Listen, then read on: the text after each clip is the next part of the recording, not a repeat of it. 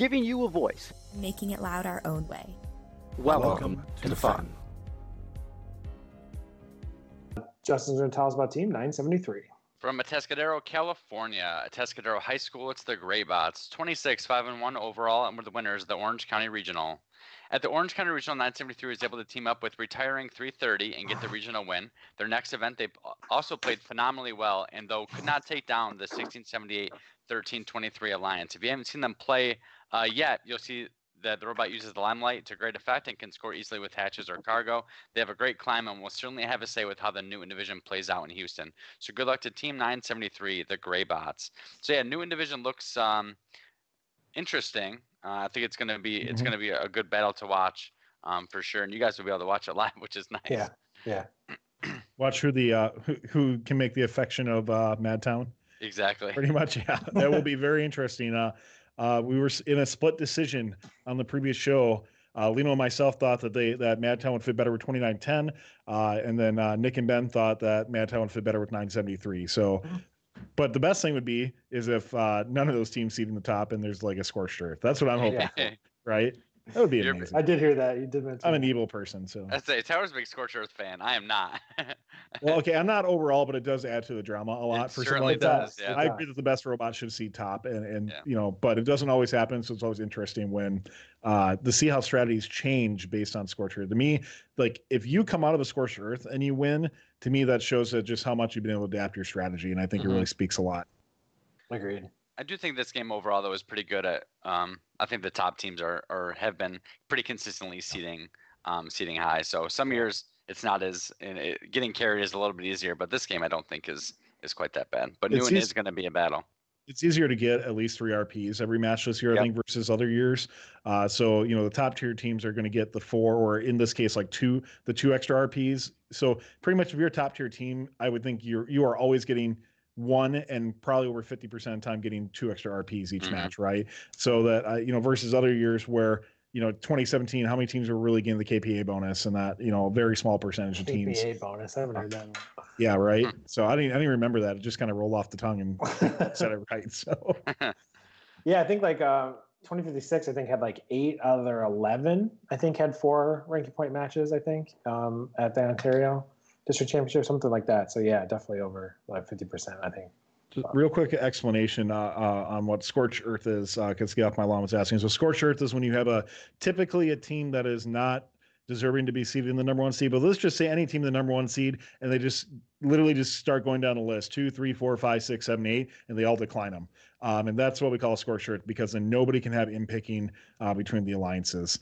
So it does happen. I agree with you, Mike. I don't think it's happened as much this year as we've seen other years, but it could happen. Who knows? Well, and they're Scorched Earth sometimes they're Scorched Earth by choice, or like deliberate Scorched Earth, where teams like know they're doing it, but then you also have the teams that don't know they're doing it, and are just that does suck. kind of going down the list, and doing it. But sometimes sometimes there is a strategy. 2 teams really, really want to play together, and you pick somebody so they can't be picked, by the next team or something. So sometimes there is some strategy to it. But if you ever want a strategy secret, if you find yourself in that position, that team comes up and says, "Hey, don't pick us because we don't think we're gonna be a good fit," and they're like 4 seeds down, just pick them so they can't be picked by the other alliance, because they're only saying that to you so they can get picked up with the other alliance. Don't anybody fool you on something like that. And I'm not on a team anymore, so I don't mind saying that out loud. Who would ever do that to a team? We would never.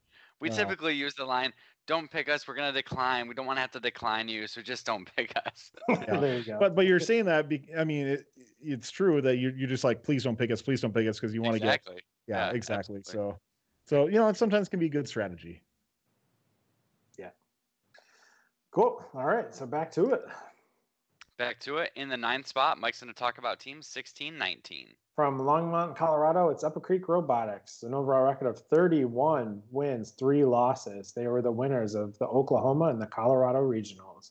So no stranger to the top 25. 1619 will finish here at 9th overall, heading into Houston. They're bringing with them an impressive season, only 3 losses on the year through 2 events. So 2 number 1 seeds and 2 regional wins. Upper Creek is a consistent team That is obviously playing this game very well. They made it to Einstein in the round robin last year from Newton. They look back to get there this year as they'll be in the Turing division in Houston. So good luck and to this great team from the Midwest, settling here at number 9, and congratulations to them. I had them a couple of spots higher in mine. I think 16-19 is, when you look at who the following teams are, it is hard to contest. I think any of these teams could really slot, with the exception of one or two, which I think should be a few slots lower. I had at 16-19, I think in my number 6 spot. 16-19 to me has just been very, very consistent. That climb has been awesome to see and have it working. Big shout out to our region recap West Coast, Clint Ott, for just having a phenomenal season with them so far. I'm loving this video too. This is really great. Producer Nick can chime my ear. Who makes these videos? Jeremy, who makes these incredible videos every single year. These are cinematic masterpieces. Honestly, these are some of the best videos I've ever seen. And apparently, he's a senior as well too. So, he's in high school. This is a high schooler. Man, I hope you're going to this a professional career. Holy crap, man! Or if you better pitch, why become professional when you can just volunteer your time on fun? And we'd love to have you. We'd love to have you on and make some of these videos. Why get paid really well? Man. Yeah, why get paid when you can volunteer? So. That's right. Story of my life until about 3 years ago. Yeah, I'm like mesmerized by this video. It's incredible. I know, right? Isn't it awesome? It's really cool. Well done, Jeremy. We'll see him this weekend. Definitely have to say hi to Jeremy. I'd love to see what he does. Sure. Cool. All right. So our 8th ranked team is going to be team 3310. From Heath, Texas, Rockwall Heath High School, it's Blackhawk Robotics, 46-7-1 overall, and we're the winners, the Amarillo and Greenville district events, as well as the inaugural FIT district championship. It's safe to say their quarterfinal exit way back in the 2016 Curie division. Since then, 3310 has absolutely been on fire. They have won every district or regional event they have attended since then, as well as a trip to Einstein in 2017, and were Newton finalists last year. The scary thing about that is this might be their best robot yet here in 2019. After a dominating season, they just can't wait to hit the field in the Turing division this week, and a return to Einstein is certainly realistic, if not expected. So good luck to Team 3310, Blackhawk Robotics. I kind of agree with what Dirt Biker said in the chat. I could see 3310 being in the top 2 on this list. They are incredible. They've been great, like I said, for years, and this year even more so. I have them at 5 on my list. So I don't think they're the second best. I could see the argument for it. A couple other teams to me rise a little bit above, but definitely a phenomenal team. 3310 is 8, by the way. Yeah. So we just typed in chat. They're 8. And that's what you said, Justin, kind of like they've had this so much success in years past, but then, we're all agreeing here that this is like their best of the last, through all of that. So very cool. For sure. And scary. Scary for everyone else. That's right. Awesome for them. Oh, yeah. Yeah. All right. So we're going to move on here. Mike's going to talk about in the 7th spot, Team 971. From Mountain View, California, and Mountain View High School, it's Spartan Robotics. They have an overall record of 30-5. They were the 2-time regional winners this year to San Francisco and in Utah. So always turning heads with their unique designs this year is really no different, as they have that mechanism for hatches and cargo that is just so unique to this year's game. Can get a little wonky, I think, a little during defense just because of the way they hold it, but also because of their mechanism. They can really just literally keep a hold on the ball until it is in the scoring, into the hole on the ship. And it's just, I love it. So they'll be in Galileo on the division this year, and they've not been to Einstein since 2009. Wow. Which I found also kind of surprising, where they took the championship win there as well. So good luck to 971 this weekend. I love their robot. I love just how it looks, how it plays, and they'll be on Galileo because that's where everybody is. Something I want to point out real quick is Nick is showing this clip from the Utah regional final 3. They can be defended against, and you've seen here that they haven't scored a game piece in about 40 seconds or so. Yeah. So it'll be interesting to see how the strategy change. It is the finals. Expect tough defense on something like that, right? But with that said, I would also expect tough defense played against them in every single match because they are so good. And, you can see in that score right there that they are able to get around a little bit, but they had a lot of trouble scoring hatches with that tough defense that was played against them. So it'll be interesting to see. I'm with you, Mike. I love their robot. I love the small profile and small frame that they have. And I'm hoping they can utilize that to their advantage more with a bit more perhaps practice against tough defense. Yeah, it's just tough because they have such little contact on the ball or on the hatch that, it gets a little wonky. So, but that being said, they, once they're in position, they do well, and just have to see who they end up with, because if their partner draws more attention, then, they're completing the rocket by themselves with plenty of time to spare. So it's going to be interesting to see, and just on a side note, how this kind of all shakes out with so many high level teams going to be, in one area at the same time. Yeah, no doubt. Okay, moving on to our 6th ranked team. It's going to be team 2910. From Mill Creek, Washington, Henry M. Jackson High School, it's Jack in the Bot. 67 wins, only 6 losses overall, and with the winners, the Mount Vernon, Sundome, and Glacier Peak District events, as well as the Pacific Northwest District Championship.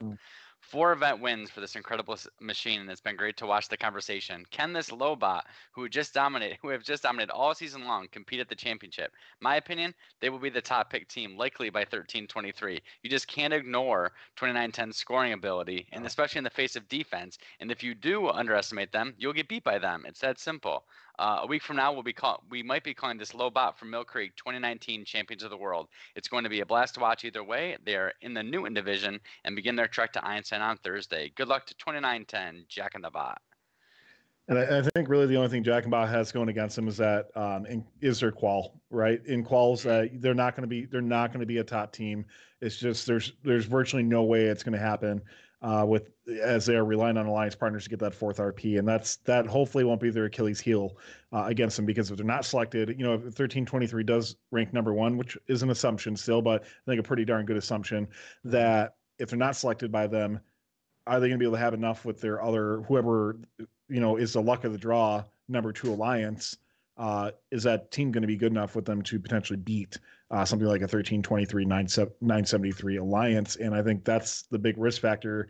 If you're Jack in the Bot, you're literally rolling the dice on if you're going to get picked up or not, or when, I should say. Yeah, that's the alliance selections I'm most looking forward to seeing, and how Newton plays out in that way, because it's going to be 13-23. I think they have the best chance of seeding 1, and the decision they make is going to really dictate how the rest of Houston really plays out. So it'll be exciting to watch. It's so fluid around the field. I love watching them play. Yeah, I mean they're no doubt amazing. They were my number 4 ranked team, and I think they're absolutely just phenomenal. And I mean, you look at the strategy at PNW championships. They don't even play defense against them because they're so quick that they know it's better off playing defense against 2046 in this situation, which I totally agree with. Absolutely. Yep. Yeah. But that just shows that you got to a point where they're so good, you can't even play defense against them. That's crazy. Yeah, right. Yeah. If you look at a match against, 13, if you're trying to strategize against a 13-23, 29-10 alliance, I don't know who you play defense on, because it's just, I think it's a fool's errand probably. I think you literally just run your robot back and forth along the width of the field, hoping that you bump into one of them at some point. Yeah. That's my guess. Good luck. It'll be cool to watch either way. Oh, yeah. We need your help to keep fun loud, live, and independent. Help us by visiting our Patreon to pledge your support at patreon.com/firstupdatesnow. You can also support Fun live on Twitch for a few bucks a month, or by linking your Prime account for free and clicking subscribe. Thank you to all of our co-executive producers keeping Fun loud, live, and independent.